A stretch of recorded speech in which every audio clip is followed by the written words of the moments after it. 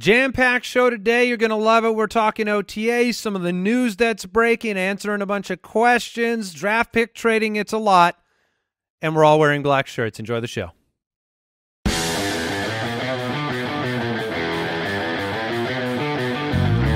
Welcome to the Fantasy Footballers Podcast with your hosts, Andy Holloway, Jason Moore, and Mike Wright.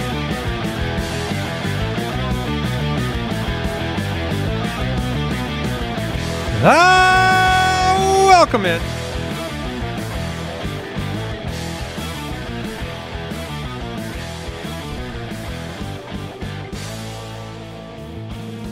Tuesday, May 24th.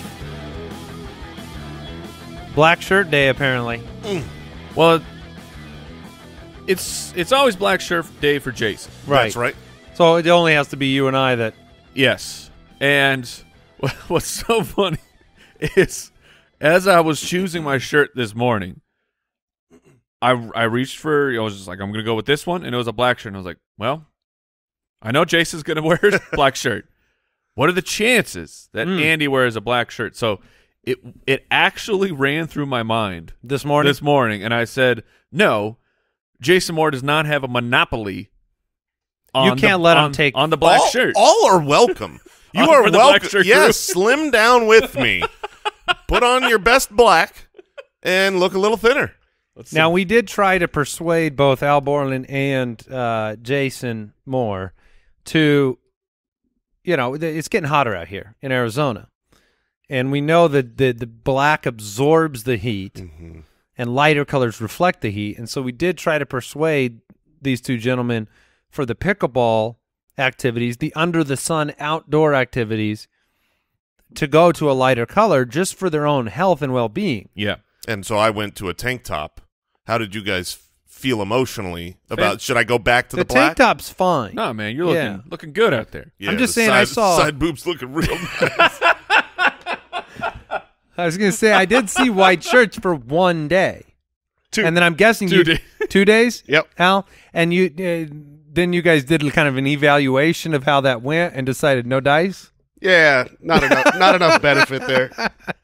Just turns into a wet T-shirt contest. Nobody wants that. Wow. Welcome into the show. Excited to be with you. Brooks is here as well. Heyo. Are you in a black shirt, Brooks? No. Okay. All right. Way to support the Loser. team. Well, there is 1 week left to pre-order the Ultimate Draft Kit before it's released. So this is exciting. The app, the full UDK, it's all going to be here June 1st.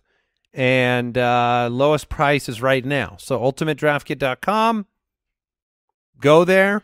Yep. Yeah, there are some crazy improvements. We've made it across the board. Our cheat sheet creator, auctions, if you're in any kind of auction league, it is so much more improved. It could customize to your league importing. The Ultimate Draft Kit has a major upgrade, and that's why we're charging 4 times the price. Oh, you probably missed Mike and I joking about that on the Footcast, where we're really not doing the inflation thing right with the cost, because it's the same price has been for 7 years, but next year. But Mike said we're going to $350 next year. Yeah, because it's fair market. That's market price. It's worth it. He wants to, like a fine fish. Yeah, at a restaurant. Yeah, you're like, oh, would you like the lobster roll or the UDK? Both are market price. Yeah. Okay, so ultimatedraftkit.com. Check that out. Twitter at the FFBallers. Here's today's quick question. It's about pick trading. It's from Rob on Twitter. He says, how do you feel about trading picks in redraft leagues? What do you think about the infamous trade, the 1st and 4th for the 2nd and 3rd? What say you? Yeah, I think pick trading in a redraft league is excellent. There's no reason to take pick trading out of your league. Obviously, if you are in, one of the online platforms with a running clock, it's very difficult to pull off in that setting. But a lot of redraft leagues are still, you get together with your friends, you're offline, you just have a draft party. And in that situation, man, trading picks, trading up for your guy, it is so much fun as the draft goes along. If you haven't experienced that, flip the switch, add it to your league if you're in one of those offline drafts. Well, even if you're online, it can happen before the draft too. Sure. You could have all the draft order in there, and then somebody says, "Hey, Mike, what about you sending me your second and third for my first and fourth?" Yeah, for that particular trade, since Rob asked about it, I don't like that. I would prefer to have my 1 and 4. All of those picks are very valuable, but just probability hit rates on the first round are so much stronger, and then they just continually go down as you get through the second and the third and the fourth, and there's still going to be juicy wide receivers available in the fourth round. But to what Jace is talking about, if you can get it in there live, because the downside of the snake draft is you're slotted, and there are players you cannot get, which is the auction format was invented for this, so that any fantasy football player can go after any player they want. It's just who is going to, who's willing to. What is the price to get that player onto your team?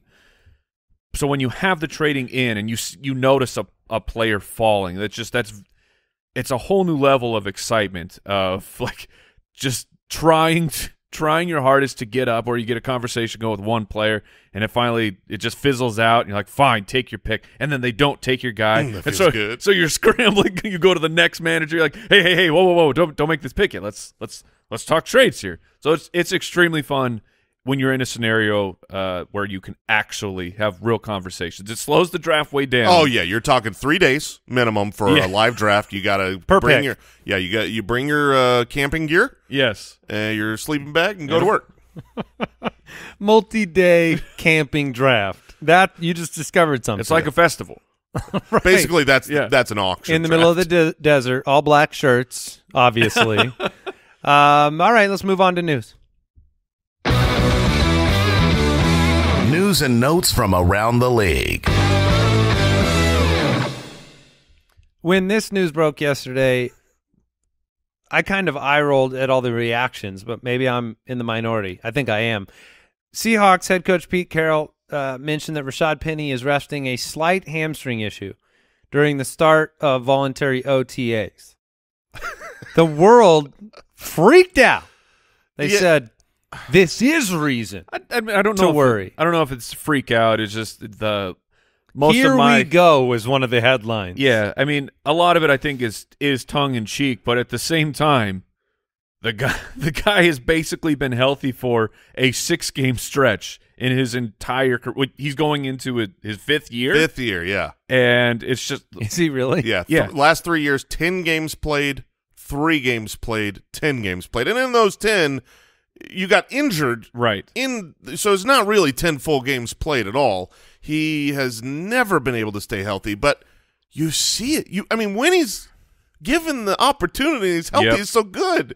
And so, yeah, I had an eye roll. I didn't have an eye roll over the reactions. I had an eye roll over like, come on, man, just even having that headline exist. Yeah, like just be healthy. What's the question is? What has he been doing? Well, I'm sure like he's not playing football. I know he's still. And look, they're training year long. They're getting their body prepared for the NFL season. This didn't happen on the jog out to the field? I don't. If it did, that's even worse. I don't know. You're saying a light jog out to the field, and it's not uncommon for players to have hamstring injuries around this time.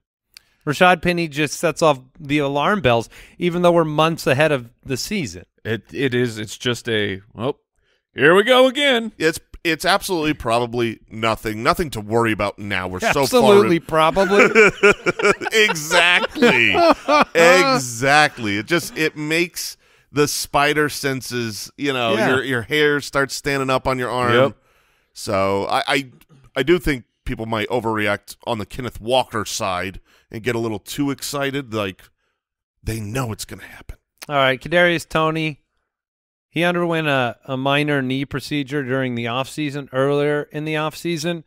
Saw some talk about maybe the team's investment in Wan'Dale Robinson, and the trade rumors had to do with basically this injury being a precursor to potential injuries down the line. He obviously missed time last year. He's a really weird player to evaluate because honestly, I feel like in a dynasty league, his range of outcomes is complete irrelevance for the remainder of his entire career, or greatness, all the way to superstar. Greatness. Yeah. I mean, when I look at this team this year, the New York Giants, I have no idea who the number 1 wide receiver is going to be. I think it could and should be Kadarius Toney. He looked so good in his short stretches. But yeah, I mean, you talk about in Dynasty, like a long-term outlook, but I think that's true in redraft. This year, Kadarius Toney could easily be their number 1 wide receiver. Or he could basically not be on the field and be irrelevant and undraftable. And you've just got to kind of call your shot. Now, this minor arthroscopic knee surgery, whenever I see should be ready for training camp. Yeah, that's just should. I think remind me in training camp, because if he's not all the way healthy, if he's limited, like he's almost there but he's limited, I get scared. If you're completely 100% no limitations at training camp, then great. Doug Peterson came out and said Travis Etienne will be a full go at OTAs. So that's good. Yeah. Saw him running routes, cutting, looking good. Trevor Lawrence to Travis Etienne. I mean, that's what you want to see right now. The Giants did going back a story, the Giants did put out a nice, quick Instagram video of Daniel Jones completing a pass with like that target emoji, where you hit the middle of the target. So things are looking good there. Did he hit the middle of the target? I mean, he had to. They don't have the emoji of the dart going way over the dartboard. You got the white zone. You're like, that one was 25 points. They don't make enough emojis to cover Daniel Jones. Deshaun Watson's lawyer expects the NFL to make a decision on a suspension in June or July. I see a question here from Brooksy. Did we take games away from Deshaun Watson when we projected him in the ultimate draft kit? I did take 4 games away from him. That's where I statted him, but it's obviously going to be dependent on this news. I don't know how many you guys took away. I took away 6. Yeah, I'm -6 as well currently.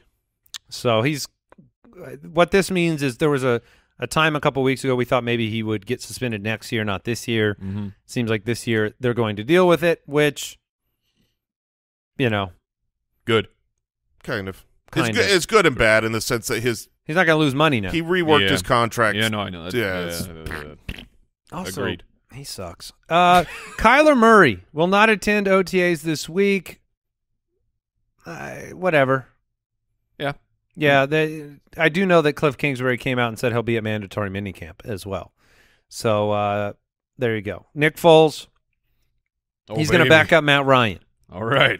I thought this was a really nice signing. Like, there's a quality team and a quality backup. You've got an old Matt Ryan that you hope takes him to the next level. But when I heard this, I was like, man, that's just a smart NFL move for a team that is really competing. I think we all want Frank Reich to do well. I think he's very likable. Yeah. But who doesn't like Steven Spielberg? I feel like every offseason this is the same refrain for Frank Reich. I think we feel a sense of pity where he lost Andrew Luck suddenly during one of our live shows, essentially. And from that time on, we're just like kind of going, well, that's a good move there. Yeah. Carson Wentz, that could work out. Oh, well, no. Phillip Rivers, that'll work out. Yeah, it was more Jacoby in on the Brissett, Rivers. that might work out. He's a new quarterback every year for Frank Reich. Well, you got to keep swinging. I don't think we have any other news, Brooks, do we? No, sir. We do have a giveaway. We're giving away a couple classic autographed jerseys on the website, footclangiveaway.com. It's free to enter an autographed Mike Vick Falcons jersey. Jason, you didn't even know about this. I didn't. And an autographed Beckham Giants jersey. So a couple classics up there if you want to win one, footclangiveaway.com. Like I said, it's free to enter. Just giving out some cool stuff to the Foot Clan. Mailbag. Mailbag. Ooh, yeah. Is that a black shirt, Kyle? Yes, sir. Okay, you got a black shirt. And then, of course, Al probably's got a black shirt on. Yeah? It's actually gray today. Gray. Oh. This would have been a better morning outfit for us with the Suns' departure from the playoffs. We really should have called it. Well, Mike and I could have called each other. What are you talking about? Who? Oh, You don't even know who I'm talking about. No. What are you? You've moved on. We The had NBA a doesn't departure. exist. Yeah, it was the game you went to, Mike. You paid money to go to that game. You don't remember that? Nope. Check your wallet. Nope. Okay. There's nothing there. If you have a question, The Suns took it all. the Suns took everything. If you have a question for the show, you can dial the voicemail hotline 302-464-TFFB, and you might sneak onto one of these mailbag sections. You can click the submit a question button on the website, thefantasyfootballers.com as well. Let's jump into a voicemail. Hey, ballers. In a Dynasty League, would you trade Mark Andrews for T.J. Hockenson and a future first-rounder? Thanks. Love the show. So the question was, would you trade Mark Andrews for T.J. Hockenson and a future first-rounder in a Dynasty League? Can I speak as the Hockenson truther? Of course you can. I believe Hockenson, he's very young, great draft capital. I think he's shown enough flashes. I think he's going to be good. I think he will be much better than he was even last year. And as the truther, I would not – I would trade Hockenson and a future first to get Mark Andrews. That's how I view Andrews. I think Andrews is, what would you have traded 5 years ago for Travis Kelce and a run of potential 5 years in a row of the tight end one? I don't know that Mark Andrews will ever be quite as dominant as Travis Kelce. I mean, he was better than him last year, but there were some things that came about to make that happen. But I don't think he needs to be as dominant to still be a clear difference maker where, the odds-on favorite for being the tight end one over the next 5 years with the quarterback situation with Pitts and, the aging out of Kelce. So, yeah, I think Mark Andrews is more valuable than Hockenson and a random future first. I think drastically. If I had Hockenson on my team, this is something I would be more than willing to do, is go make an offer, because it seems like face value, okay, that's interesting for the manager that has Mark Andrews on their team, and I would prefer Andrews. Look, he's in the perfect place where the offense and Lamar, it's being built around Mark Andrews, where Rashad Bateman, we think he's a very good wide receiver. Can he take the step to be a true number one? That remains to be seen.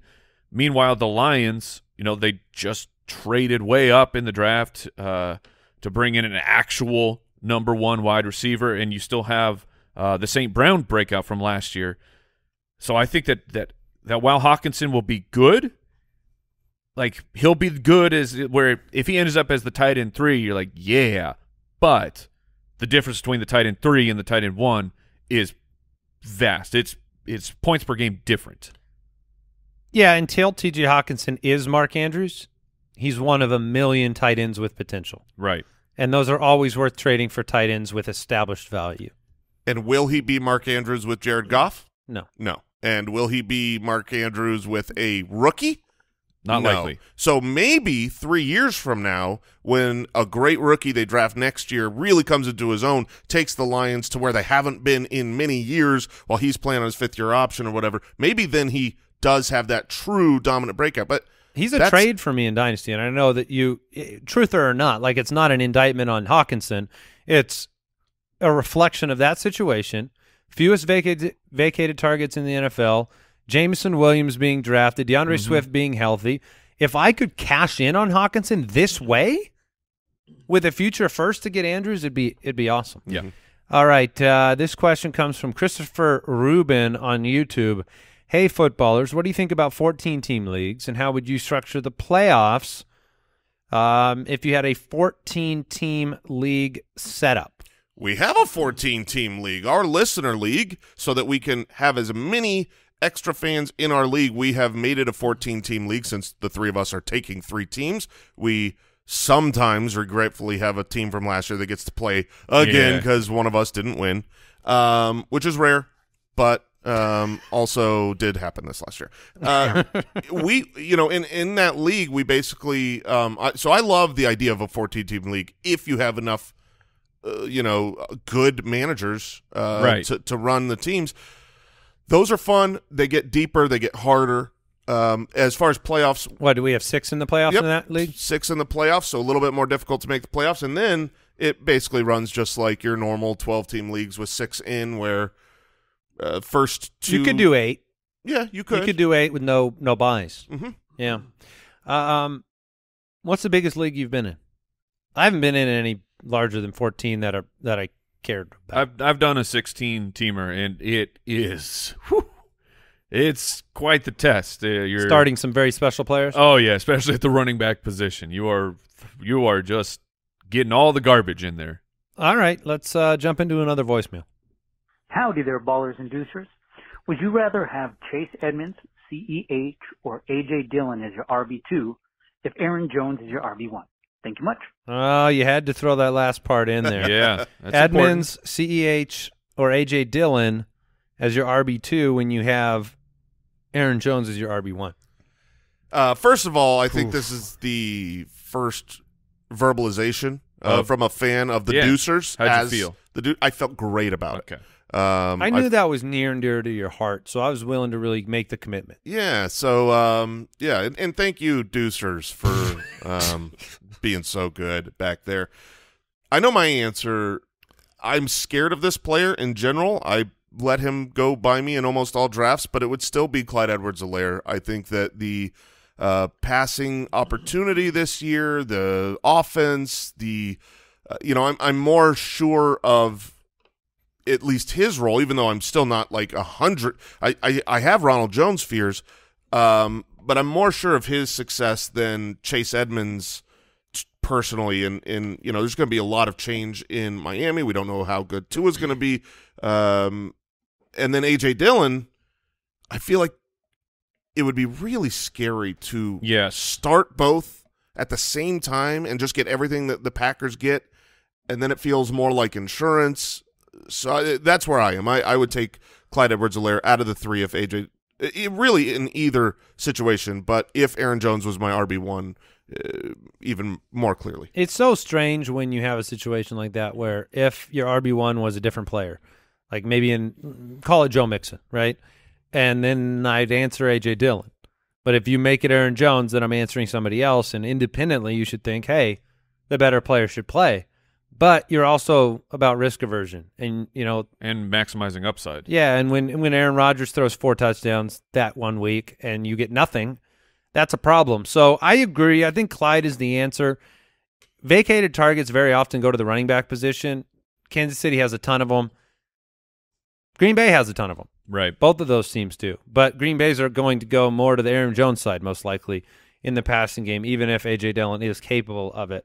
So I'll agree with you on that one. And, yeah, I'm going to go with Clyde as well. An interesting note that we just found out. I don't know how this made it through. Like, no beat reporters, nobody talked about this. But coming into last offseason, coming off of the Super Bowl win, Clyde went on a podcast and he was talking about, well, he ended up having a gallbladder surgery and, like, it had shut down. I don't know, the specifics, not a doctor worrying about gallbladder stuff, and I believe it's a pretty easy surgery normally, but he mentioned he got down to 160 pounds. Like, so he didn't have a true off season. He was still going into training camp with his body not coming off of a full off season. Like, he's still recovering. So I thought that was at least interesting. He wasn't fantastic in his sophomore year. It almost looked like he may have taken a step back. So we will see moving forward into year 3. If he has a full offseason, what does that actually look like for him? Do you know what I would have to do to lose 40 pounds? I mean, give me a gallbladder? Give me a gallbladder surgery immediately. I think when you are, like, Clyde's a smaller framed dude, so when you aren't able to keep working out vigorously, your muscle mass will go away quickly. But he was bad with a gallbladder. Right. But also bad without a gallbladder. He was not bad his rookie So he needs year. half a gallbladder. Is what I'm saying. Yeah, put half of it back in and then unleash him. Yeah, I mean, what does a gallbladder even do? Does anyone know? I think it helps with the bile and breaking down fats. Oh, don't answer for real. We were looking for something entertaining. It does nothing. Scientists are lost, and you can get rid of it. I figured it was the backup bladder. How many organs do we have that we don't necessarily need? Oh, at least 30% of them. 30% of organs? organs? That's a number larger than I would be comfortable with. You can give a kidney, right? You don't. Yeah. You only need one kidney. A lobe of a lung. So like that, right? Like A chunk of a liver. Yeah. So what man, 30% might be right here, Mike. Your gallbladder. You can't give up any heart, though, right? You can't like give them a ventricle. No, I You don't need to keep them all. Don't Yeah. recommend that. Can you get extra? Can Extra I like hearts? just an extra Hey, just in case. like an extra valve? You know what I mean? Like I Oh. got a V8 to your V6. So I'm, right, you upgraded. Oh yeah, I'm just preparing for Oh, I already know I'm going to need a couple extra. Let's don't- get those put in there now. they don't do any preemptive valve surgeries, probably. Yeah, Like everything looks fine, sir. Put it in. Yeah. I want a super heart. I want to Like to turbocharge this I bad want a dog. super hard. What? Why, sir? Pickleball. Pickleball and I eat a lot. Oh my gosh. Oh yeah. You don't need your appendix, right? Oh yeah, get that out of here. That thing, It's a hazard. you should take it out, on birth. Get it out of there so you don't have any of that appendicitis going on. Okay. Well, Your spleen? Do you need a spleen? I think you can live without it. There you go. Can you? 30% might I be think right. so.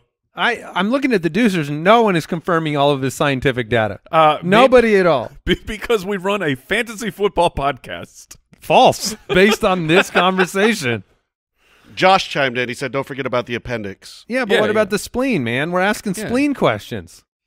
Don't Stay- know. Look, you can still have a fairly normal life without one of your lungs, a kidney, your spleen, appendix, gallbladder, adenoids, tonsils, plus some of your lymph nodes. You want Yeah. to lose weight? Yeah. I just found your path. I'll take it out. Let's go. If you take all that out, you could probably That's you 10 could put pounds. in a storage pouch or something. The storage With a pouch is- zipper? it's already there. What is happening today? All right, we're going to take a quick break and get back into the questions.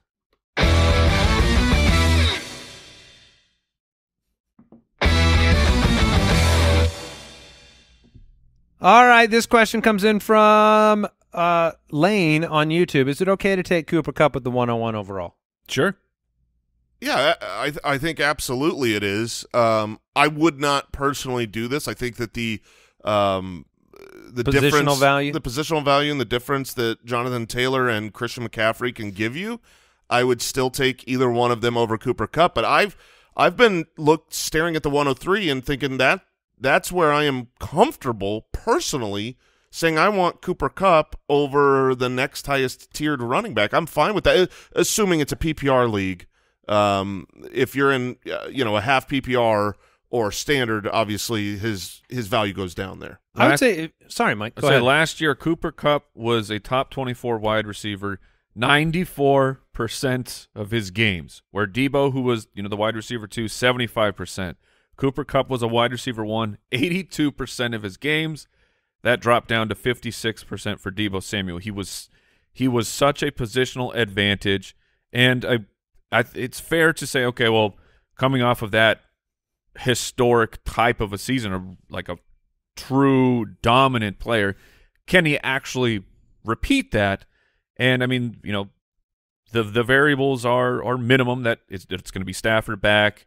You don't have Robert Woods there, so that'll be interesting for Cooper Kupp, which Woods, I guess, missed half the season. But Yeah, they have Allen Robinson. yeah, but I'm saying, so there are some changing pieces. It's not a complete re-roll for Cooper Kupp. It's as close as you get these days. We would not expect him to have the otherworldly season he had last year, and you can't just say, well, he did it last year, we'll get it this year. But just to give you an idea of, like, had you drafted Cooper Kupp the 101 last year, that would have been the best pick. I mean, you could have gone him later, so dumb. But you know what I'm saying. He scored more in a PPR league. He scored more points than Josh Allen, the quarterback, won.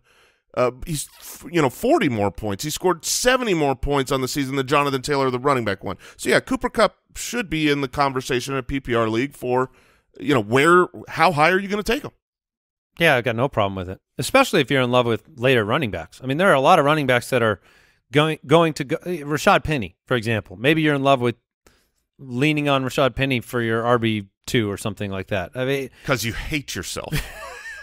Yeah, I mean, I don't know. We fall in love with players. Cam Yeah. Akers is another one people might like. J.K. Dobbins. There are a bunch of running backs that, like, would we be shocked if Cam Akers was a top 10 running back, even though we don't No. have him ranked there? No, it Opportunities there. Yeah, So, and Cooper Kupp, just historically wide receiver, is less likely to get hurt and miss games than a running back who's getting 300-plus carries. if he's entering the Antonio Brown era of his career, where he's Right. got three years where, yeah, he's not the number one, but he's the 2, 3, somewhere in that, probably shouldn't be overlooked as an option for your team. However, we've been down this road with Michael Thomas and that Michael Thomas question, and so you see all the different outcomes that can happen. Yeah, and Antonio Brown became Antonio Brown basically in year 4. That's where it started. So, And when did he stop? Well, I mean, this past year he stopped, but we had 7 years or six years of true dominance, so 5 after the breakout. Instagram question from Adroko: how much faith do you have in Jameis Winston this year? Zero faith in Jameis Winston. That word does not come near Jameis Winston for me, but that does not mean he is not a sleeper quarterback. Yeah. Because of the weapons, Olave, Michael Thomas, who just released I believe he released a video to hype people up about his recovery, but it made some in the medical community question his recovery. Whoops. But you have, Jarvis Landry now. Yeah. So And Olave. there are weapons. Yeah. I don't know how often he'll throw this year. Yeah, I was surprised that Jameis Winston fell to quarterback 23 in my stats, because I do see a path where he could be, a top 15 quarterback. He has the weapons, he has the arm talent, the history of a lot of stat production. I don't think the team. I mean, this question of how much faith do you have in Jameis Winston really shouldn't be asked to us. Should be asked to the New Orleans Saints, and I think their answer is not a ton. So we're going to kind of rein him in enough to make him the starter. Yes. But they don't have enough faith to just say, go out there, call the plays at the line of scrimmage, go win the game, do whatever you got to do. They're going to put him in their system, and I think that will kind of nerf him a bit fantasy-wise. Yes, in the system, but he's the guy. Like, where last year you had the quarterback battle of, is it going to be Taysom Hill? Is it going to be Jameis Winston? It's Jameis. He's the quarterback moving forward for this team for the next couple of years. This is year 8 for Jameis Winston in his career, so we've seen a lot. Yep. And he'll be equipped to succeed. And if he can be efficient like last year, which means not throwing interceptions, throwing touchdowns when it matters, having a passer rating that was way higher than his entire career last year because of those factors, he could be interesting on a streaming basis. And you know that Jameis can get it done. So like that proof of concept is there. He can absolutely get it done for fantasy football. But faith is not very high. Yeah. It expired after 7 years. Dynasty trade question from the website, Allison in Nashville. Michael Pittman versus T. Higgins. Oh, man. They were back-to-back in the 2020 NFL Draft. They're very similar in age. Pity City's a little bit older. This one is this one's very difficult. Yeah. I've seen people trade a lot for Michael Pittman in Dynasty Leagues recently. T. Higgins is also very popular right now in Dynasty Leagues. I prefer Higgins. I believe that the future in Indianapolis is going to involve other bodies than Michael Pittman. I think he'll be good, not great, for the remainder of his career. And I just like the attachment to Joe Burrow for T. Higgins. That's why it's T. Higgins for me. You know I'm a Michael Pittman truther, and I think I believe Matt Ryan is a massive upgrade at the quarterback position over Carson Wentz. I think Michael Pittman can be even better this year than he was the past year. But we know that Joe Burrow is great, and we know that while T. Higgins and Jamar Chase aren't likely to, have their big explosion games on the same exact week, it can happen. But frequently throughout the season, you're not going to see both of them be dominant. But because Joe Burrow is the quarterback, I'll go with Higgins. Yeah. Well, I mean, I echo everything you guys say. I love disagreeing with you, but I don't hear – it's weird to prefer the wide receiver 2 for a team but is over he the clear. Actually? Well, yeah, sure. Maybe he's the wide receiver 1, but he's at least seen as the wide receiver 1B, or at least in fantasy, the wide receiver 2 on the team for sure. Always drafted that way. Versus a guy who's just all alone with great target market share, who we like, and Michael Pittman. I like both these players, but yeah, Joe Burrow, greater sign, future quarterbacks of Pittman. Would you look at it like Larry Fitzgerald and Anquan Bolden? That's exactly the comp that I always go to. Because you never really thought of Anquan Bolden as like a complete Robin to the Batman. Right. But you knew that Fitz was better. It's a Batman and Superman. Is that what it is? That's how I look at it. So Chase is Superman. Yes. I believe So Higgins is Batman. Yeah. And what's Tyler Boyd? Robin? Is he? No. Aquaman? But yeah, okay. I think we all agree there. Back in the day, I think Larry Fitzgerald finished as the wide receiver 1, and in that same year it was wide receiver 7 for Anquan Bolden. And that's very similar to how I've got T. Higgins at 8 and Jamar Chase at 3. Yeah, I mean, it makes sense. And you had confidence in Kurt Warner back then in Arizona, and you have confidence in Joe Burrow now. Mm-hmm. So, Instagram question, if Lamar Jackson's available in the 5th round this year, are you drafting him in the 5th? Nope. Need all the context of like how many quarterbacks have actually gone. Because maybe there was a huge quarterback run, and then Lamar Jackson was left alone in the 5th. I still believe in Lamar Jackson for that high-end fantasy output is in his range of outcomes, but you need far more context for that question. I don't. You don't. No, Okay. I mean, I like Lamar Jackson. I think he's going to be good for fantasy. He's going to run the ball a lot, but I don't think he ever gets back to where he's throwing for 35-plus touchdowns and running for 1,100 yards. He's lost weapons this year. And in the 5th round is where I'm taking a quarterback that I am very confident is a guaranteed top 3 guy, or else there's just good players. There's good wide receivers in the 5th round that I would prefer if I don't have, can Lamar Jackson finish as a top 3? Absolutely. But do I think he will? I don't. No, I mean, he was 10th in 2020, 15th last year, missed some games. It's the shine of the MVP season is still there, and that makes it hard. I mean, I remember this happening with Matthew Stafford after the 40-touchdown season with Calvin Johnson. Sure. And it was about 4 or 5 more years of maybe I'll get that again. And in the 5th, that's too expensive, I think. There are a lot of players that can give you a big week. Lamar's got a better floor than those guys. Mm-hmm. But, all right, let's go ahead and turn to an Instagram question from Craig. Where's the best place to take Trey Lance? Which, by the way, 49ers OTAs, I believe, start today. So get ready. Because beat writers are primed to analyze every mechanic of Trey Lance. Believe nothing out of that city. Believe nothing. Trey Lance. Just the injury reports. No, believe the opposite of whatever. He is extremely difficult. It's for me, Trey Lance comes down to what did you believe the ceiling for Trey Lance was last year? Because you're going to move that forward. He is quarterback 13 right now on underdog, so not being drafted as a QB1. People are looking at this scenario from all different sides of, well, Jimmy Garoppolo is still on the team. Why haven't they traded him? Why haven't they cut him? And it's, what do you believe in Trey Lance? I believe that Jimmy Garoppolo killed his trade market because of the surgery, and that before the season starts, he will either be traded or he will be cut because the 49ers can cut him with essentially zero financial repercussions to their cap, and that Trey Lance will be their guy moving forward, and he's surrounded by weapons, and I think that top 10 is well within the range of outcomes for him. Everybody makes a list every year of players you're willing to miss out on. Yes. Trey Lance is on my list.